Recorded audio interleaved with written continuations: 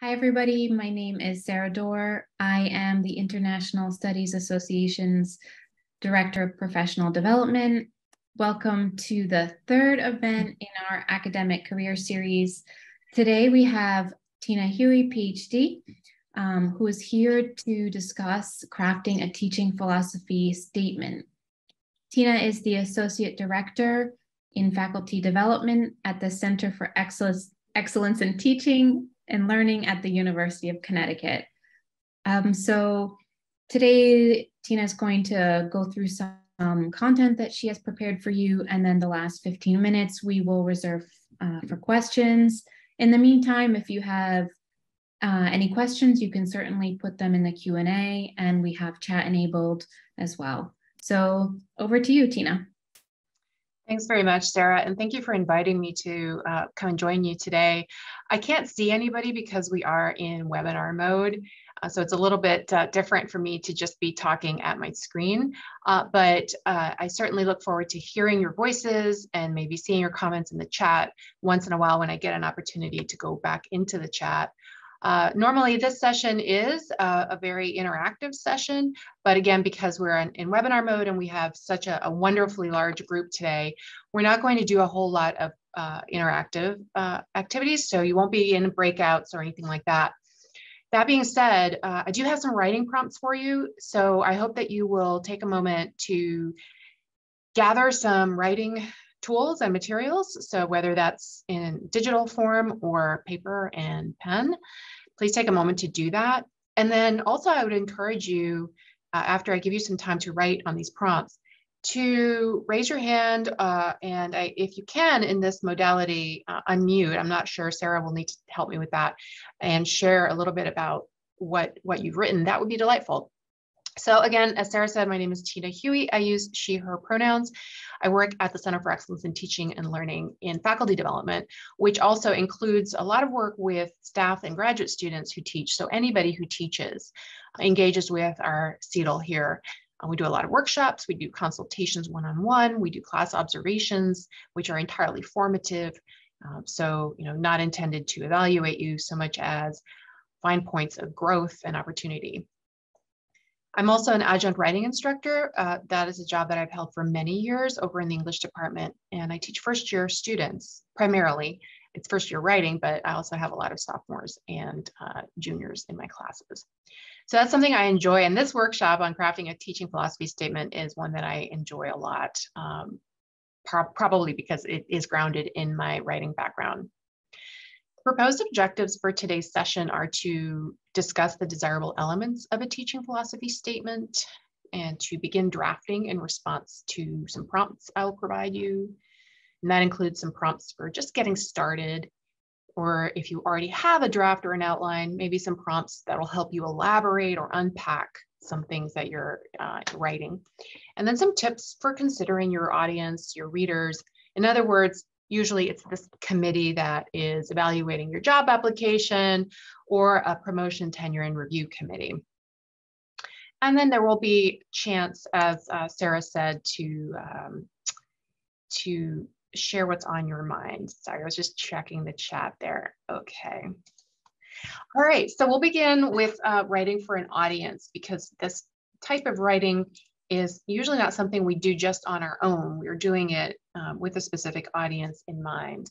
Although I do recommend that you write for yourself to unpack and elaborate on some of your beliefs and values and assumptions. But let's start here with the fact that we are writing for an audience. So basic writing advice says that when you begin writing, try to ignore these chattering voices that may be looking over your shoulder, right? So we all have teachers in the past who have made assertions about our writing or our ability to write. Maybe we don't think of ourselves as writers. Maybe in your discipline, that's a very common part of what you do. So, you probably do think of yourselves as writers. But whoever it be that's sort of telling you there's one way to do this and you should be nervous about this, try to ignore that to the extent possible, because writing a teaching philosophy statement is an opportunity for you really to just kind of touch base with yourself, right? And just have an opportunity to think about things we normally don't really stop or pause to think about, and try to identify specific things that we do and why we do them. So we want to give ourselves time to reflect on what we do and why we do it. This is, what are our experiences? What are our influences? And so if you've never taught a class before, you still have experiences in education. You probably have been influenced by the teachers and professors that you've had. So even if you've never taught, you can certainly reach back into your own educational experience and think about what worked for you as a student. What made you feel like you were learning? What made you feel like you were connected to the goals and objectives of a class? What made you feel like you connected to an instructor? So giving yourself this time is essential. It's not something that really comes up quickly. It's unpacking our assumptions about what education should be, what it should look like, who should be in it, who should be in a discipline, who doesn't belong, right? So it takes time to unpack our assumptions. And then often we forget all the cool things we've done. So identifying our practices is another thing that benefits from some time that we give to this writing process. We want to reflect and draft first, and then revise for a specific audience, right? So even though you are prompted to write a teaching philosophy statement because you're applying for a job or for a promotion or tenure review, you have this audience that's going to be reading this at some point. Try to put that away when you begin and simply reflect on teaching or your educational experiences, things that you've observed or things you've done. And then draft, we always call that free writing. So free writing technically means that you just put your pen to the paper and you don't lift it for a certain amount of time. You set your timer on the phone. 20 minutes is common, but you can do it for 5 minutes. Or, of course, if you're typing into a screen, just set your timer for an amount of time and then try not to stop typing or writing. Whatever comes up into your mind, just write it, even if it is your grocery list or what you're going to have for dinner, right? Or things you need to remember to do. Allow yourself to get that out there. But the key in free writing is not to stop writing. You do want to read the job ad or the institutional promotion, tenure, and review guidelines. So I'll mention that up front. I will return to this. And if you're applying for a job, to learn about the department and institution that you're applying to. So one way to start this process, if you are stumped, is to look at the syllabus that you have created or a syllabus that you have been a TA for, a course that you've been a TA for. You can reflect on the way you've interacted with students, both formally and informally. And then what connects your teaching to the broader context. Here, you're starting with what you already have as someone in a particular subject area or discipline who's probably attended conferences or been part of seminars, right? So you know a little bit about the discipline that is a broader context for your teaching, assuming you're going in to teach in the same discipline that you are currently studying or working in. And then think about how your teaching currently is shaped by the institution that you're at. So not assuming that teaching is going to be generic across all institutions, it's not. And we can get into that later, but when you're applying for a job, let's say at a community college, you are going to have different classrooms, a different student body, and different institutional contexts, different institutional supports, different priorities that the institution has. Compared to some other kinds of institutions. So think about the teaching you've already done or the learning you've already done as shaped by the institution where you were. And think about, that will help you think about how things could be different perhaps in another context. So we know from hiring committees that they have some concrete questions they want answered from your job portfolio, including your teaching philosophy statement. And here are the ones that come up most often. What will this candidate add to our department? What will our students gain from this candidate's classes? And what will our department gain in terms of specific courses, new opportunities for students to develop their skills and knowledge, and interesting pedagogical approaches? So you can see here that departments have perhaps a little bit of a checklist or some things that they need to check off their list. You can imagine what some of these things might be. It might be, we need somebody to teach the introductory courses, or we need someone to teach the upper level courses in this particular subject, or we need someone who has a methodology that no one in our department currently masters. So the interesting pedagogical approach is, I don't want anyone to think that that means you have to be an expert in teaching and learning, because let's be honest, most of the time, we're not really trained in that when we are going for the kinds of jobs that require a teaching philosophy statement, at least in higher education, right?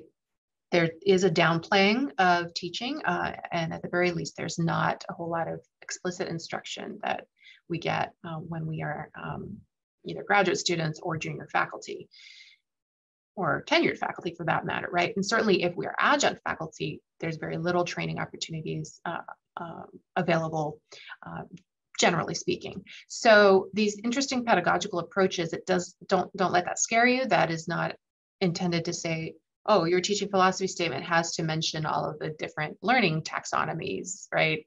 Not at all. But if you do know a little bit about those things, then a teaching philosophy statement is a good place to use those frameworks to help you explain what you do and what you're like in the classroom, right? So putting all that aside, the audience, the pedagogies, these kinds of things, really what a teaching philosophy statement should begin with is engagement. So it's an opportunity for you to show that you are engaged in what you're doing as a teacher, as an instructor, right? So often we have a research statement that we write, but the teaching philosophy statement is for teaching. And it's an opportunity for you to show your level of engagement. And here are some suggestions for you that I'd like you to go ahead and take about 3 minutes to write for yourself on.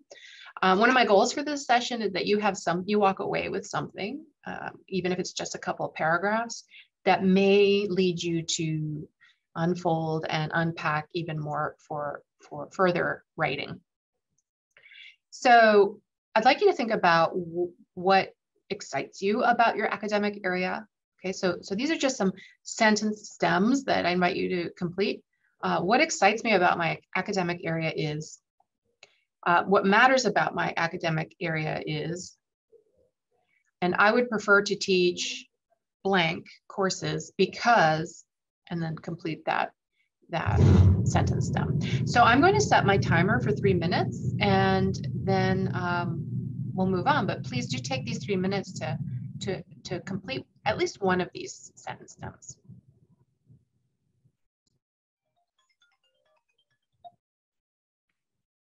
Okay, so you can put an end to the current sentence that you're working on. I will try to put these prompts into the chat. Thank you so much for the reminder. So I'm just curious if anybody would like to raise their hand and unmute. Sarah can unmute you if you raise your hand.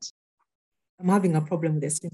Okay, I liked the first sentence. It got me thinking. I said that what excites me about my academic area, which is political science and peace studies, is that it resonates with what happens in the news. Every time I read the news or I listen to the news, I can make connections with what I have learned or what I know as an expert in this area. So it's always something each day that gets me to think about. Great, thank you so much for sharing that. Does that translate into how you would teach? Oh, yes.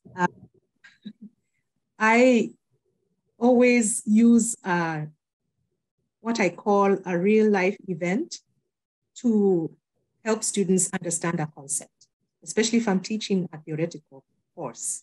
And it's perhaps a complex theory or people are not getting the theory. I will use an event for them to approach it or to at least grasp and understand. If it's to do with political conflict, what is political conflict, for instance? How does it express itself? I can use the Ukrainian war, and it's just right there in the news. And I can even just open up a video from YouTube or for one of the media houses, and we can just look see something small or an episode, and then we can have a discussion about it. Bertha, why is it important for students to understand their world?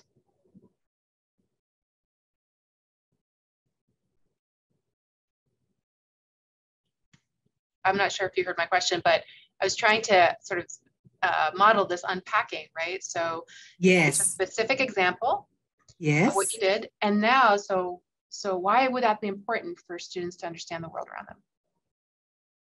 them? For me, it's important for them to understand that around them, because they are participants in making history. They are participants they are not only just, it helps them understand, it also helps them participate, formulate opinions, and also find solutions or make a contribution, find how they can make a contribution, and how does it matter to me in my everyday life. Now, for the Ukraine war, it has impacted us globally. And so it is in their interest to understand what is happening and make connection with, for instance, the global inflation, the worries about recession, the impact on Europe. So it's not a war there in another country. It's also coming to affect me here at a very local level. So you think it's part of your responsibility as a teacher or instructor to help students make a contribution in the world? Yes, I feel that's what's meaningful for me, because that's what academic work is. My second career. Previous was in nonprofit, international peace building and all, and I was very much doing working with community to solve problems and to engage with the question of power. And, wonderful. Yeah, all of that can go into a statement. Yeah.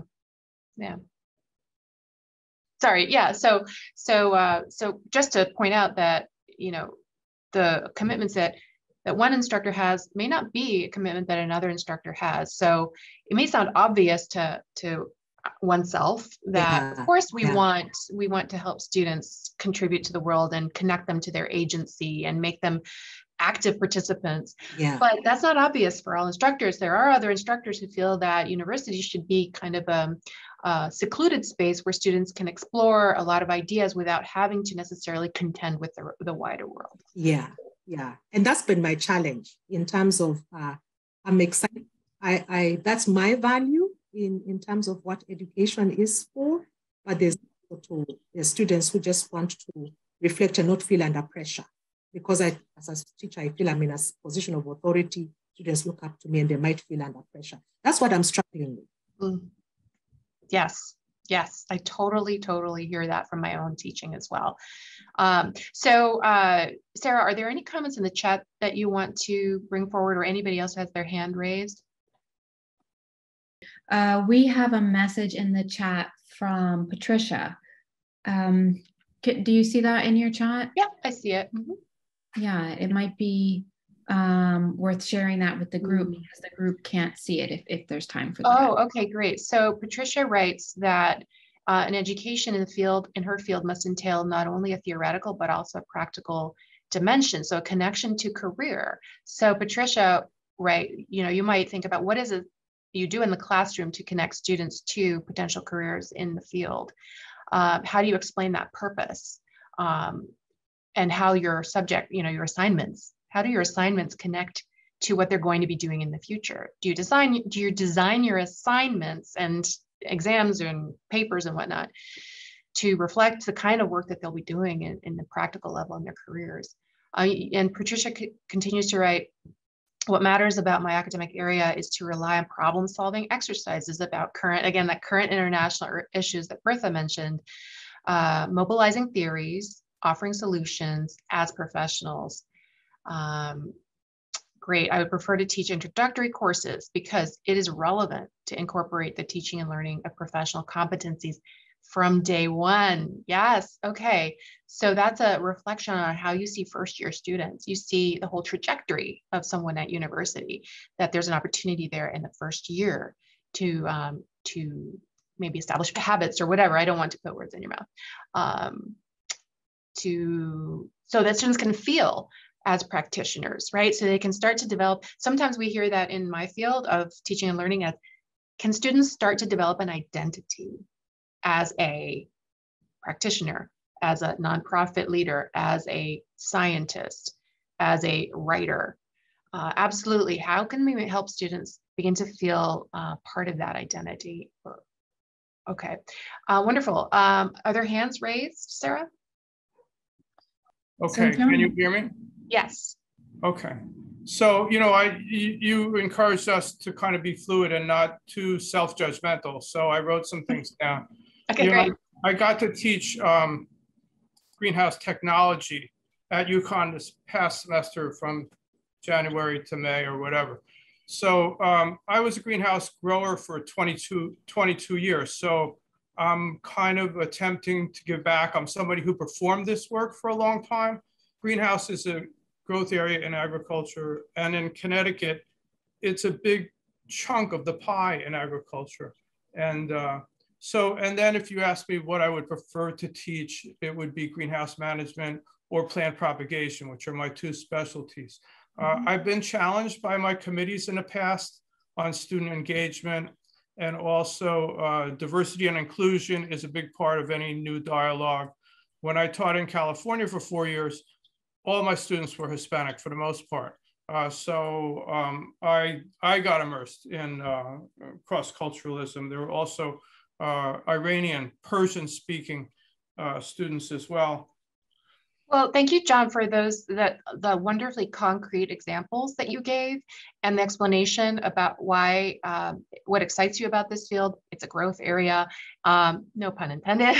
And I think that what came to mind as I was hearing you speak is, and also the diversity and inclusion piece, which is a separate workshop we're going to do next week, but we'll touch on it later.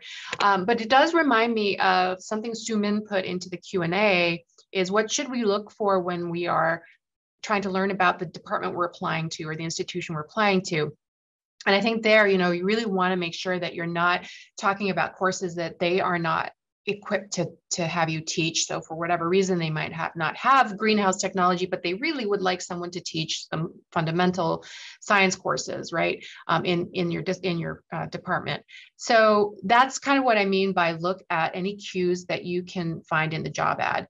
So often they'll be generic, right? You'll get like a job ad that just says, write a teaching philosophy statement, and then they don't give you any more information. But sometimes they will elaborate a little bit, right? Where they will tell you a little bit about what it is they're looking for in a teaching philosophy statement.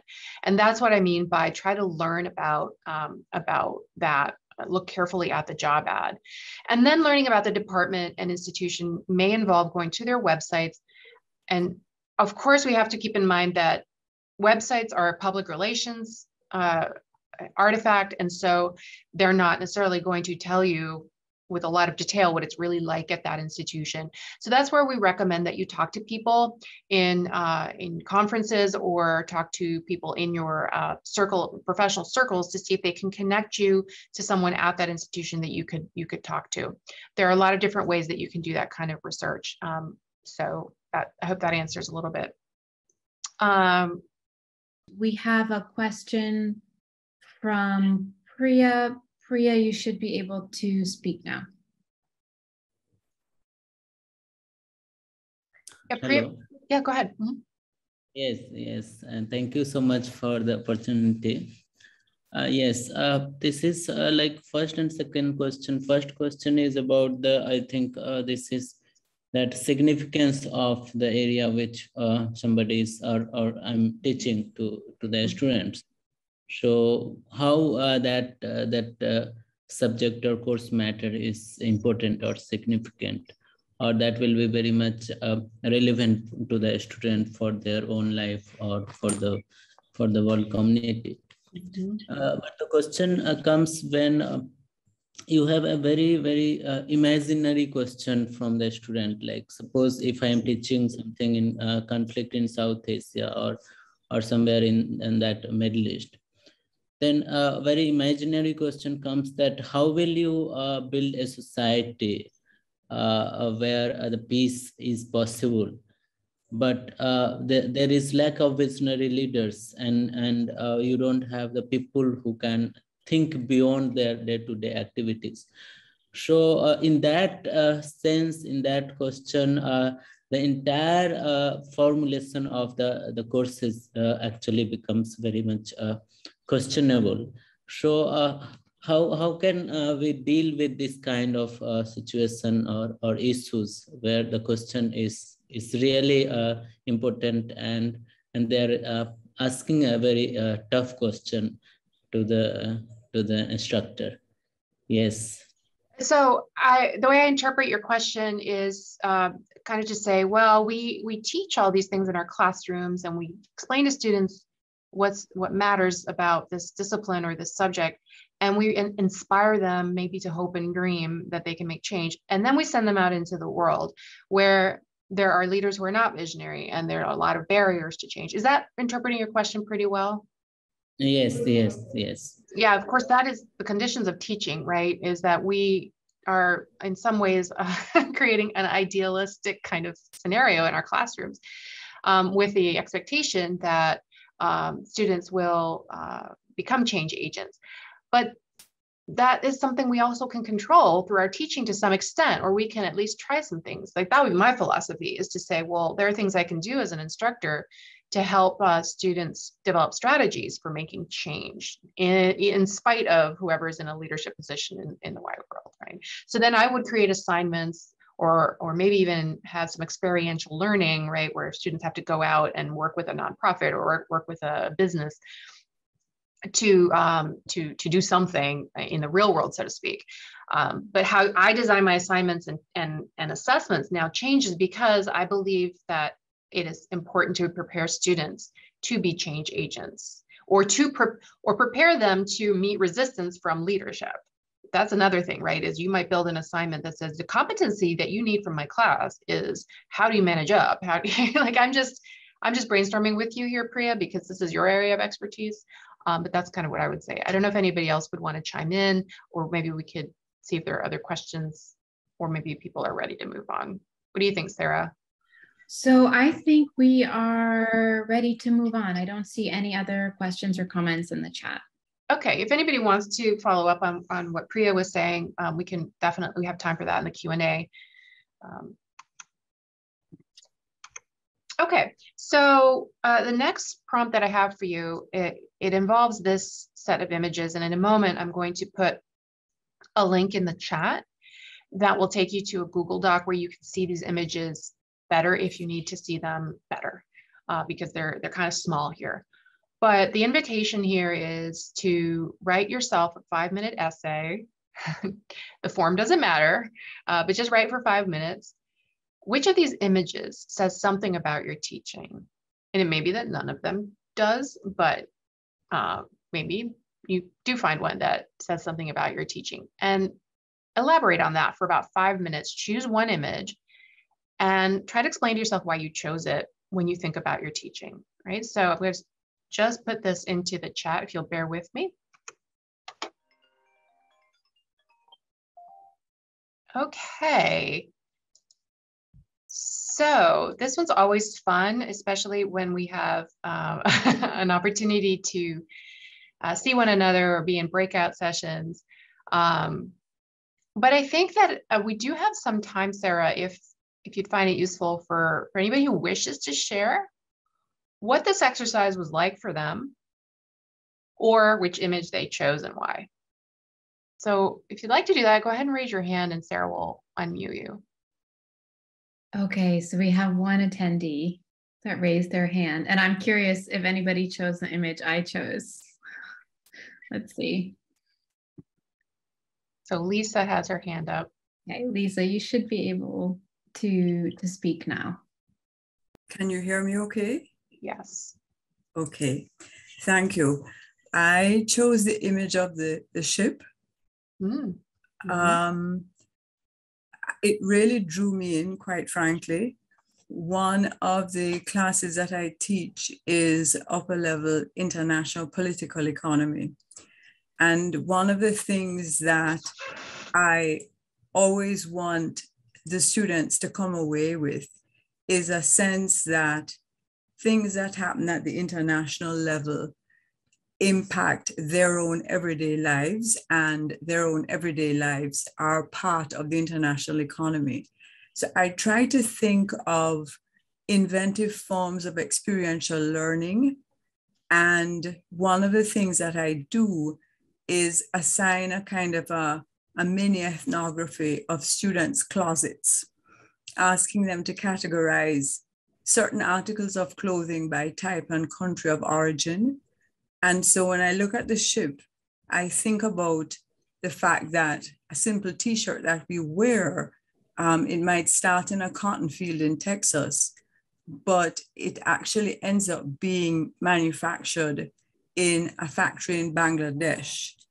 And so when I do that and I tease out conversations after that kind of basic foundational mini ethnography work is done, then the conversations lead all of us in the class to appreciate complexities of the global circuits that they are part of. You know, how different people live in distinct geographical contexts, you know, the gender, the division of labor, economic aspects of globalization and global trade, and, you know, perceptions of poverty and that kind of thing. So for me, that ship was like, boom, right in the center of my mind. And I just thought it was fantastic. Thank you. Thank you so much for sharing both your experience of this exercise and the concrete thing you do in your classroom. And that reminded me of what we talk about here often at the Center for Excellence in Teaching and Learning. There's so much evidence now that we need to connect what we're teaching to what students already know. That's how we make learning stick. So the exercise that you're doing may be an illustration of that teaching philosophy statement or that pedagogical awareness, that we can't just pour theories into our students' minds, but that they might learn better, or they do learn better according to the literature, if we connect what they're learning to something they already know. In this case, their closets, right? So thank you for that. Sarah, do you want to call on someone else? We have Jerome. Jerome has his hand raised. Jerome, you should be able to speak now. Okay, thank you very much. Actually, I just put in the chat that the tool resonated with me. I believe those are needle nose pliers. And I'm still sort of new to teaching. I did some graduate teaching as a graduate assistant many years ago. But in my classroom, I aim to provide students with the necessary tools to help them navigate their academic, personal, and professional development. And well, that image resonated with me because I couldn't see it that well, but it looked like with the needle nose pliers, maybe they were fashioning some of the metal pieces into different things. So yeah, so that's pretty much. Yes, thank you for that. Thank you for that. There are other instructors who don't see themselves as providing tools so much as telling students what to think, right? So in some clinical settings, you can imagine an instructor, for example, in a school of nursing, really needing to tell students how to do something, right? Rather than giving them a range of tools from which they can choose as the situation requires it. I'm generalizing here, but I'm trying to unpack what you said, which resonated from that picture. Thank you for sharing. Thank you. So Tina, we have a comment in the chat from Christopher Williams on the movie. He focused on the movie. Okay, you're like literally the first person who's ever chosen that one. Yay. Let's hear it. He doesn't have his hand raised, but okay. That movies are like stories. I often use stories to spark interest and make theoretical concepts more concrete by grounding them in specific historical examples. Very good. Great. Great. So now we get a picture of what you're like in the classroom and what kinds of activities you have students do. Fantastic. Anybody else? I think there's some other hands. Bertha has her hand up. So Bertha, are you able to say something? Can we hear you? Oh, yes. I just wanted to say, like Jerome, I chose the one with the pliers and the needles and rings. I found that I was drawn to that and I was surprised. And later wondered, what is this about? And then I realized it's about crafting. I'm a crafter too. That was resonated immediately with me. And I just hadn't made a connection to my teaching until now. And it's Jerome who helped me make the connection. He said he sees it as tools. He said, that's what I usually tell my students, that what they're learning is to see it as tools. And I like to, my assignments in some of my courses, especially the theory and practice courses, I teach in peace studies too, and so there's a practice element. There's a course I taught on project evaluation. I wanted students to understand that theory has a use. So I assigned an evaluation, a theory-based evaluation, to elicit a practice theory. So they looked at stories of successful interventions, peace-building interventions. They read them. I gave them several stories, and then I asked them, based on that, those descriptions or cases, to try and elicit, work through, get out.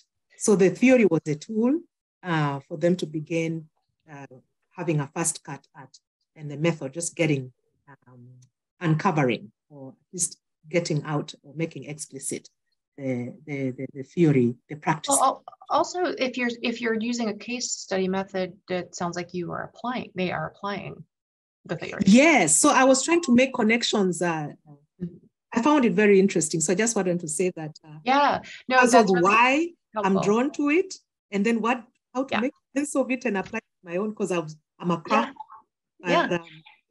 Jerome. So you are insisting that they apply the theories, right? You're not just going to lecture on theories. So that's part of your philosophy. The other thing you mentioned that I wanted to highlight for everyone is how you describe yourself as a crafter. We don't have to say what our other interests are in our teaching philosophy statement, but just to be aware that we bring ourselves into the classroom. We're not just separate identity, right? And so this teaching philosophy statement writing process can sometimes help us uncover the things that we do that are really grounded in what we like to do and who we are. And that means we can also start thinking about how that might impact inclusion and equity in our classrooms, right? It's we make that connection that we also have an identity, a background, and potentially we can then talk about biases and things like that. Okay, I'm gonna go ahead and move on if that's okay with everybody. And then we have a little time for Q&A at the end. So I wanted to offer some prompts for you, and let me just check on our time right now. I think we won't have time to write on this right now, but I'm happy to share my slides with everybody after. I'll share them with Sarah and she can share them with you. But one thing to keep in mind, something I found very powerful myself when I started thinking about my teaching philosophy, and this goes back a little bit to what I think it was John who was saying about being very content focused, right? Which can be a strength for sure. But we do teach subjects, right? And then I want to offer to you that we also teach students. So going back to how we teach subjects, some questions we can ask ourselves are, what motivates me to learn about this subject, right? And then how would I translate that into activities and assignments and assessments that align with my sense of motivation? Or I survey my students to find out what motivates them so I can align everything with that and reach them, okay?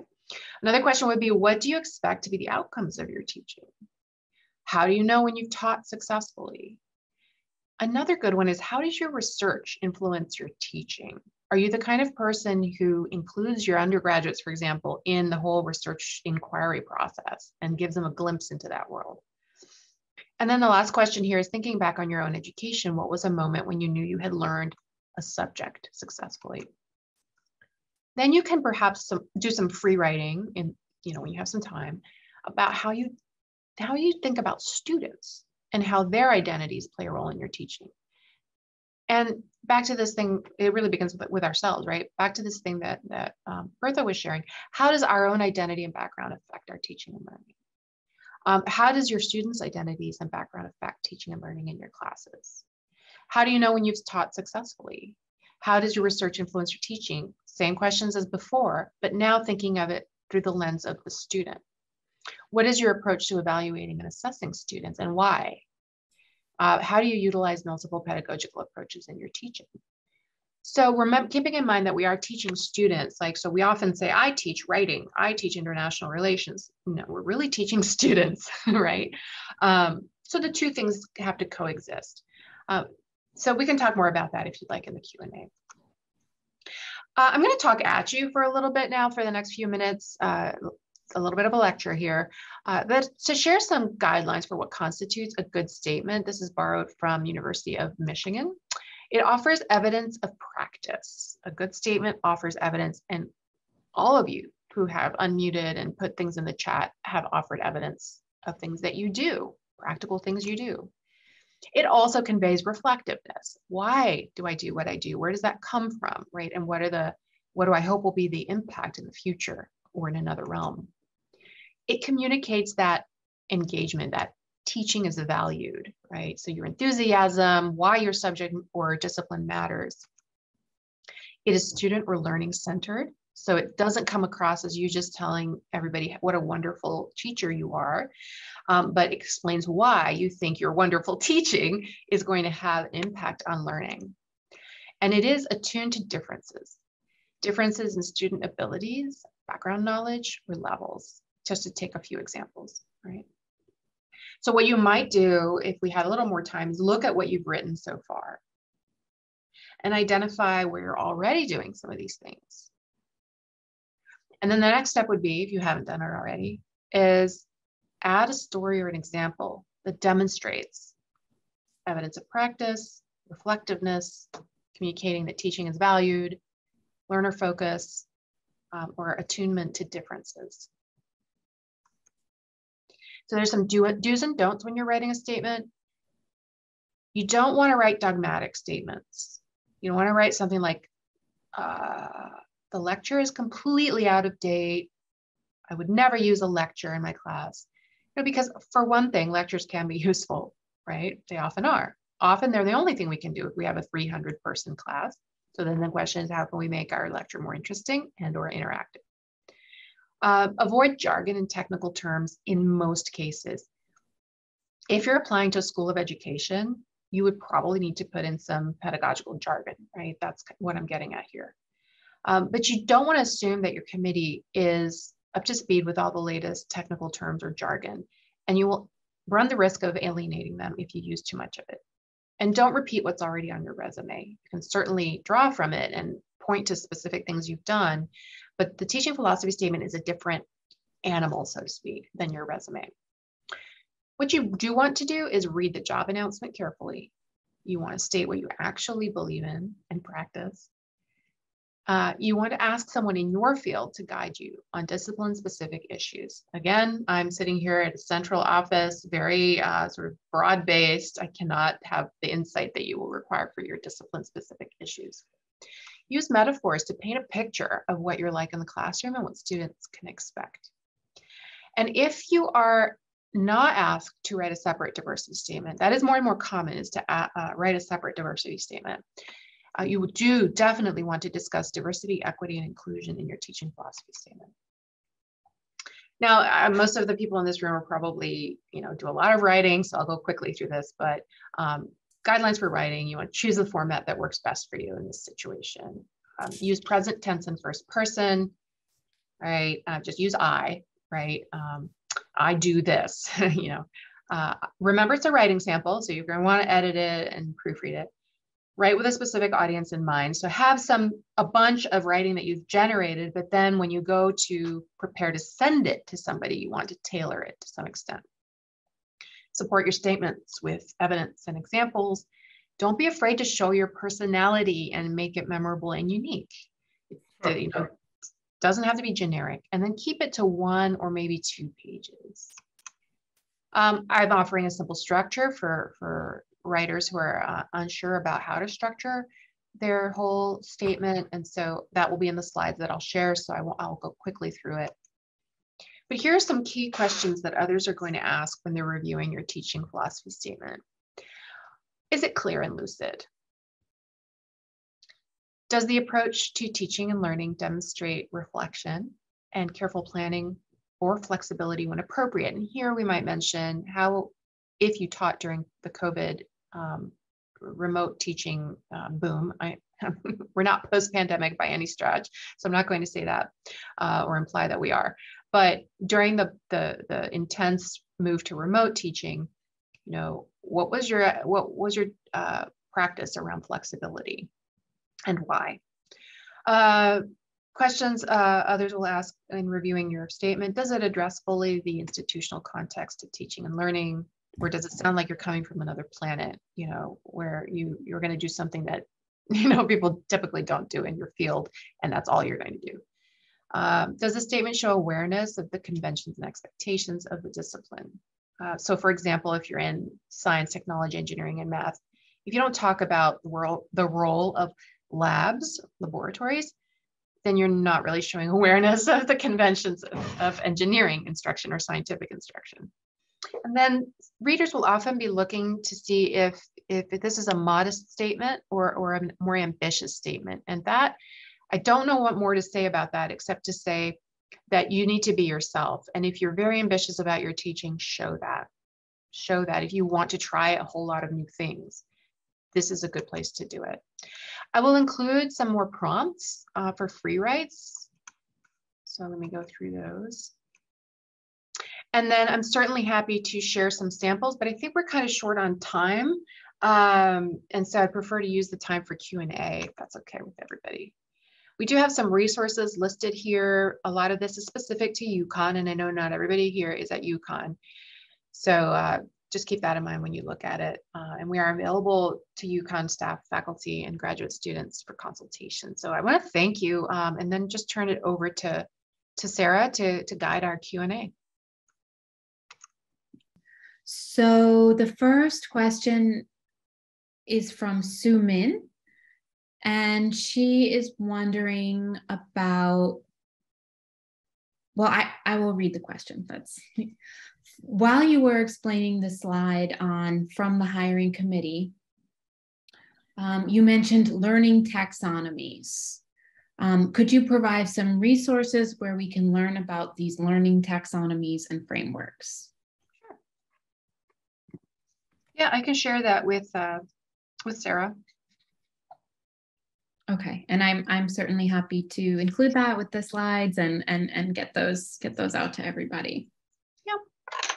If you wanted to have a preview, the oldest taxonomy in the room, I don't know if this is true, but one of the ones that's been around for a long time is Bloom's taxonomy. I'll put that in the chat, and so you can certainly Google that if I can find the chat. Yeah. But there have been a lot of iterations of Bloom's taxonomy from when it started. Bloom's taxonomy has to do with higher order versus lower order thinking skills. So we often will ask students in large classes to simply regurgitate or remember something we've lectured them on, and they have to remember it on an exam. That's considered pretty lower order thinking versus like moving up that scale towards the very top of it, which is asking students to create something. Let's say create a problem set or create a performance or create a video. Those are all require higher order thinking skills. So that's what Bloom's taxonomy is about. Okay, so the next question is, what's the regular length of a teaching statement? The regular length is between 1 and 2 pages. But again, read the job announcement if you can, to see if they have specific desires, but 1 to 2 pages is typical.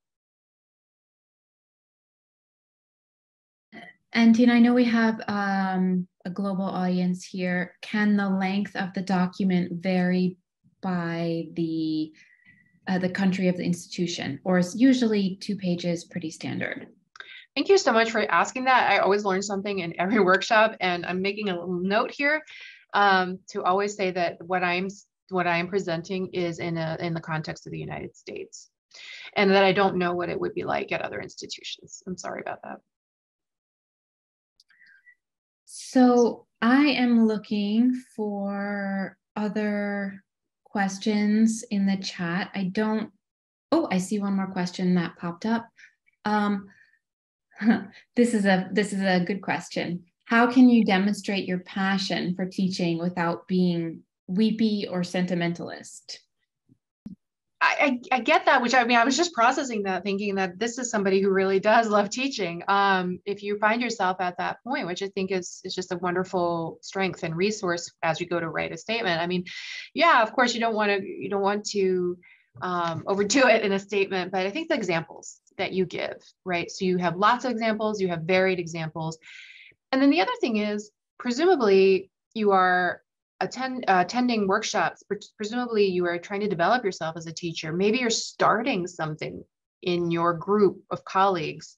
There are lots of graduate students here and faculty, of course, who create reading groups or learning communities or brown bag lunch seminars, right? Because they're lifelong learners and they realize they need to continue to learn about teaching. It's not something you ever finish learning about. So if you're doing anything like that, if you're doing something for your professional organizations to organize something, you know, that's something you could highlight, and that would show your passion for teaching. Another question is, well, can you tell us the structure of a teaching philosophy statement? I know this was on a slide, so that will be sent around to everybody. Yeah, it's just a proposal. If you are wanting a basic place to start, completely fine structure is to do an introduction, two body paragraphs, or maybe 3, and then a conclusion. And so the slides will have some suggestions for what to put into each of those sections. But there's no one way. I mean, that's a terrible thing to say. My students always dislike it when I say there's no one right answer, right? But there are lots of different ways to do it, but that is a good structure.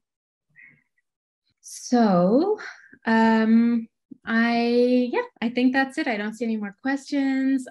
Thank you so much, Tina. I am seeing a ton of positive feedback in the chat. I'm very glad that this was helpful for our audience. And me too. And thank you for letting me be here and for all the things that you have taught me today, everyone here. So thank you. So we will see you next week, Tina. Looking forward to it. Have a nice weekend, everyone. Bye, everyone.